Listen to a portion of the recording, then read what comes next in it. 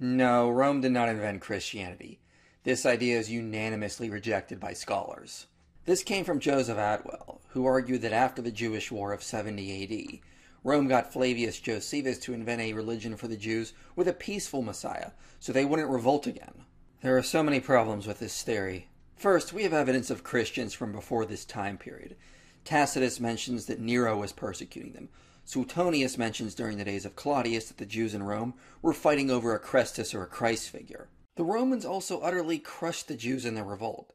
They didn't have to try to make them more peaceful by inventing a religion. They were utterly defeated. And why would Rome invent a religion that preached you should only worship one god and not sacrifice to other deities?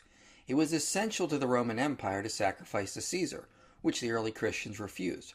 Why would you invent a religion that focused on converting the Gentiles, who were already good subjects and sacrificed to Caesar? So there's no reason to think Rome invented Christianity.